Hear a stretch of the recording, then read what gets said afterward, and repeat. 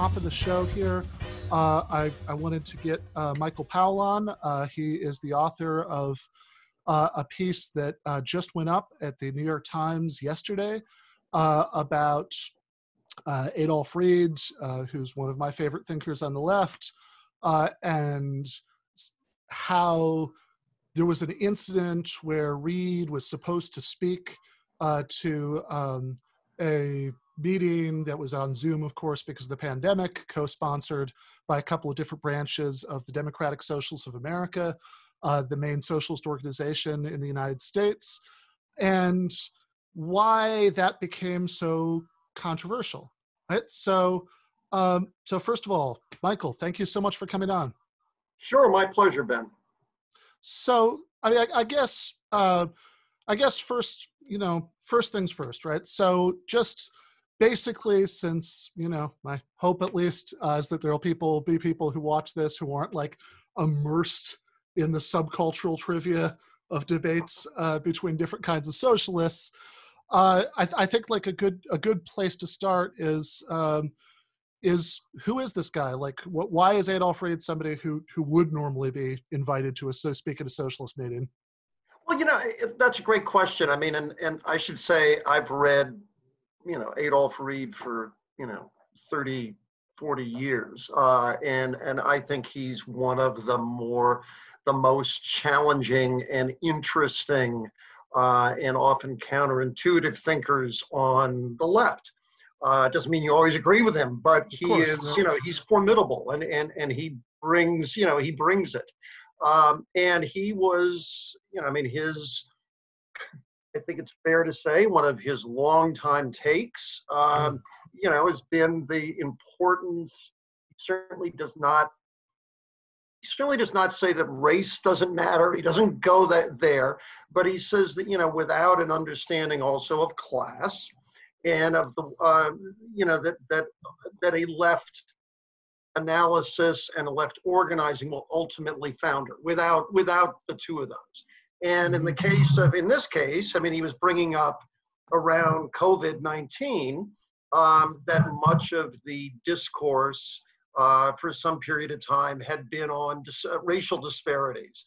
I think foremost probably on, African Americans who, and let's be clear, we're disproportionately getting sick and we're disproportionately dying, I think, because of the nature of the work that they were doing, which is very often frontline, and because they live, because many African Americans, certainly poor and working class, I speak it like from Brooklyn where I live, they live in overcrowded conditions.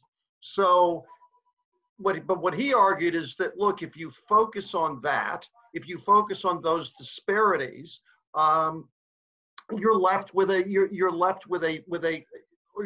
running the danger of falling into old kind of race, race-based ideas of kind of medicine, of biology, of race, and he thought that was a dead end.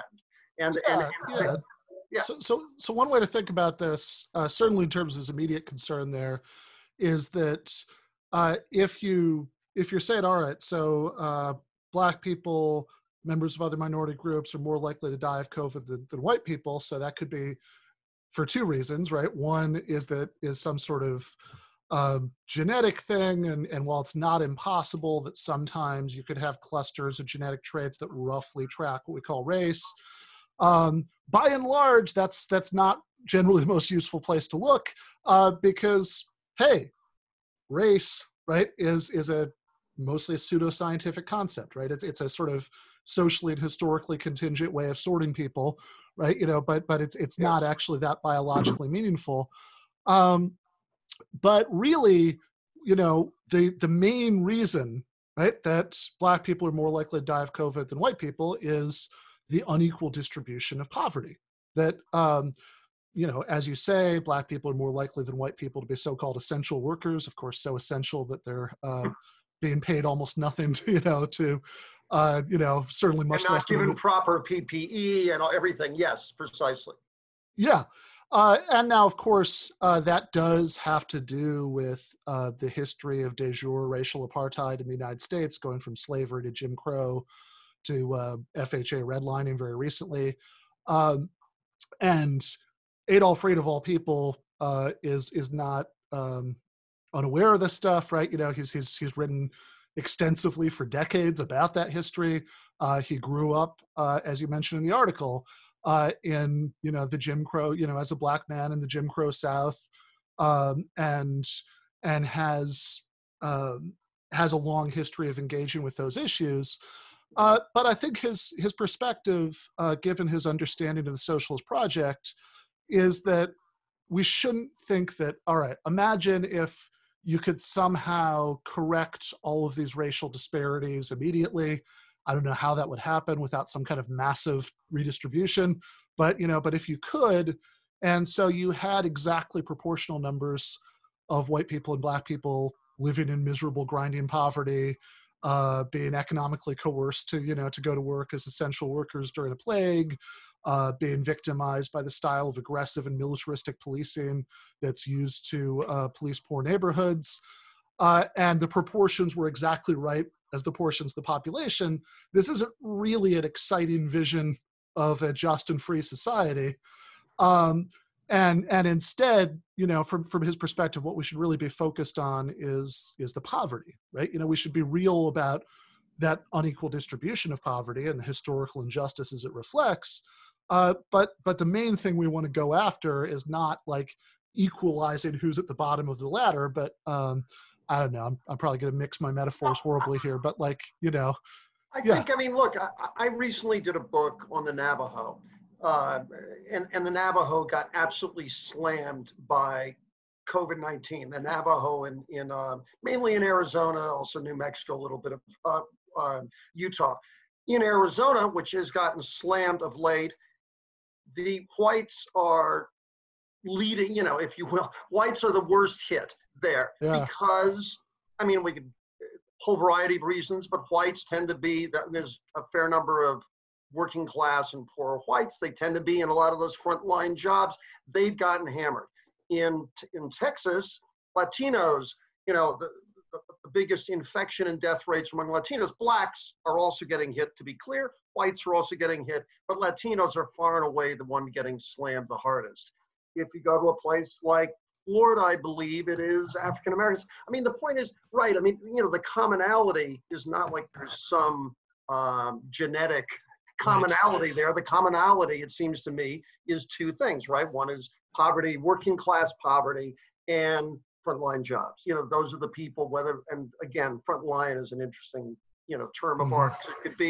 You could be a nurse. You also could be just packing groceries in a store, and it isn't like you signed up to be a frontline worker. Right. But you are. Yeah. You've just been told that that you're on the front lines now, but no combat pay. That's not going to happen. Right. Yeah. So what's interesting about this, right? So the core of this plan lecture that Adolph was going to give to these two DSA branches was just making this point that we've talked about, right? That hyper focusing on racial disparities and COVID outcomes, leads to us looking in the wrong place, right? Like either his immediate concern there, which is the revival of race science, essentially, right? Thinking that genetic differences among the races are going to be more relevant to poverty, or generally not seeing that the issue is poverty and working conditions, which are certainly going to disproportionately impact people in the sectors of the population that have historically been victims of racial injustice, but are more general conditions for lots of other people. And I guess from my perspective, I would think that this was a relatively, I would maybe naively imagine this would be like a relatively uncontroversial thing to say among socialists who are, after all, definitionally committed to some kind of class politics, to seeing politics through the prism of the interests of the working class and how those differ from the interests of those who own businesses and are at the top of society. But by the time this happened, what you kind of talk about in the article, and most of the article is devoted to the kind of underlying substantive issue about like how we should think about the relationship between these things, racial bias, class structure, the history of all of those things. Mm-hmm. But the opening hook, right, is about the way that people were accusing Reed of being a class reductionist, which is basically someone who, the accusation is that you don't really care about anything except for economics, and you tell other people not to care about anything except for economics. And this had been so toxified by the time it was supposed to happen that one of the two branches, New York City DSA, had officially disassociated itself from the event by the time it happened, and there were concerns about disruption. And eventually, I think, Reed and the remaining organizers just kind of decided it wasn't worth the headache to try to go ahead with the talk at that point. I understand that it was sort of a mutual agreement that they didn't want it, the organizers particularly, and Reed didn't feel like, going through the headache of worrying if somebody was going to bounce in his Zoom, talk and Right. that sort of thing.